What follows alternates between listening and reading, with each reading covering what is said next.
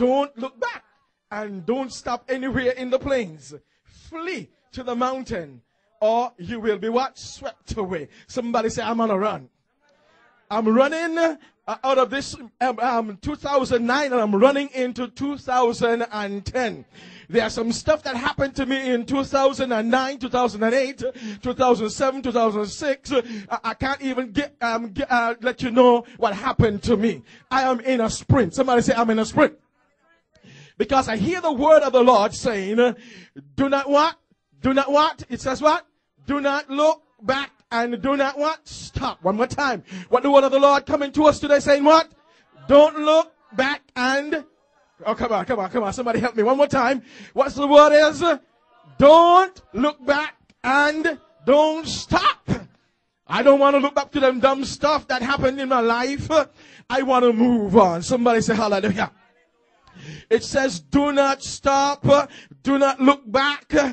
Get on out of this plain of Sodom and Gomorrah. Get to the highest point because destruction is coming. So tell somebody, I'm not looking back to things that God wants to destroy in my life. I can't hear you. Come on, tell somebody, I do not want to look back at the things that God is destroying in my life, out of my life. I am not looking back at them. Somebody say, I am not going to gift wrap the packages that God wants to destroy. I am not going to gift wrap the junk in my life that God is saying don't look back at them. God wants to destroy them. Come on, touch somebody, help me please say, stop gift wrapping the junk. Come on, you're going to help me quickly. Stop gift wrapping the junk because God's coming at the junk and he's saying, I am what? Taking them out of your life. I am destroying them. In Lot's life, he was sending what? Fire and brimstone. Somebody say, I like fire. And I like brimstone. So God is sending it to you tonight, some fire and some brimstone, and he's burning up some junk out of your life.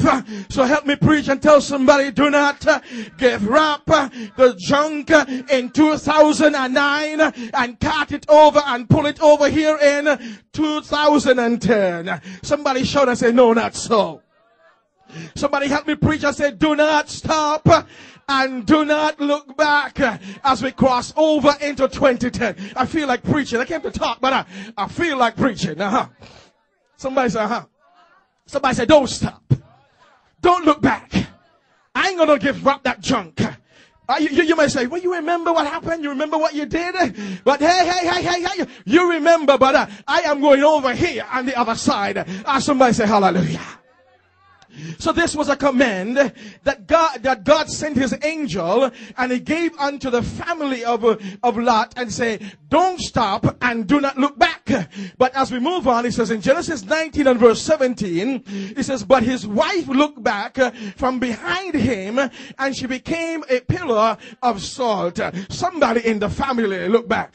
Touch somebody in your family and say, please don't be the one in the family to look back. Come on, help me preach. I said, do not be the one in the family to look back. We want the entire family to go on together. We want to go up to the plane together. Somebody say hallelujah. We want to go on to the future together. Somebody say hallelujah. We want to go to the high area and we want to look down and see what's been all the gunk and everything. And when folks say, remember when you say, I'm standing up and I'm looking down, and in God's book it has already been destroyed. Somebody say hallelujah. Somebody say thank God for his destructive power. Tell somebody, don't look back, don't look back. It is very destructive when you look back. I want to progress. I want to go on into the future. Somebody say hallelujah. You know, in our mind, we have some times when we look back. We have some good times when we look back. We love the good times. We have some real bad, nasty times we like to look back. But the Bible is encouraging us not to look back. Somebody say, Oh yeah. Sometimes you can look back at the good and smile at the good. The gory, bad, grimy stuff. You let it go. Let the brimstone and fire deal with the issues. Somebody say, So he says, do not stop and do not what? Look back. Tell your neighbor what? Do not stop and do not look back. And so tonight, refuse to be trapped in your past. You see what happened, Sister Lot? She was trapped in her past. And even though God sent the angels and said, tell Sister Lot, don't look back. She looked back, right? Because she was trapped in her past. Somebody say, But not only women can be trapped in their past, but men can be trapped in their past too. And all the women say, that sounds good. So we could kind of balance it up. And so, it's going to be good. Somebody says it's going to be good. And so, let's look at the consequences of looking back. Number one, she looked back and she was changed into a pillar of salt. You see, when you look back, you're going to be changed. Somebody say you're going to be changed. You see, your speech, it will be changed. Your walk will be changed. Somebody say, Your face will be changed.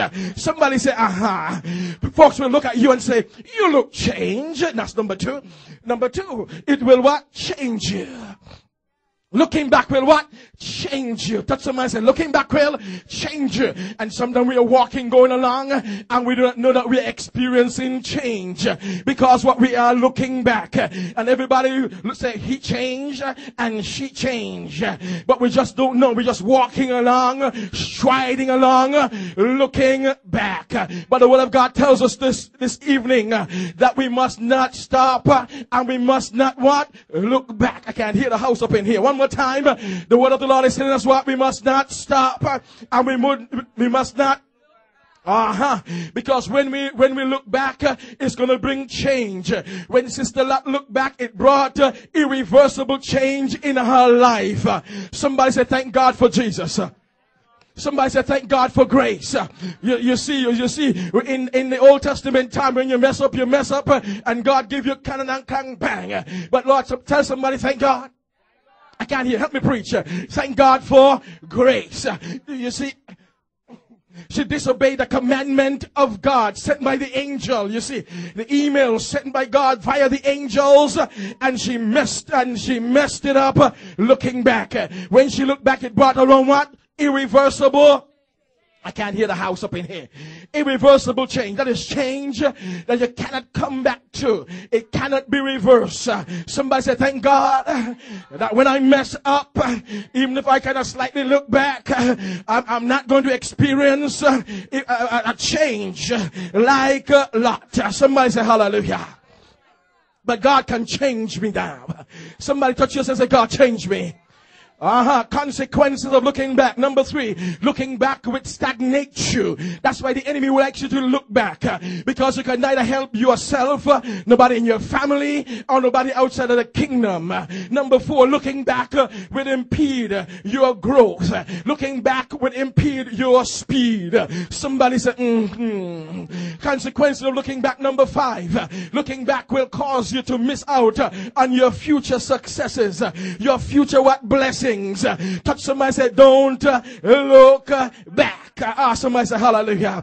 Consequences of looking back. Number six, looking back is a spiritual momentum breaker. You see what happened? The enemy, as we cross over from 2009 into 2010, do not look back. We want all of us to flow together with the flow. Touch somebody, say, let's flow together. With the flow in 2010,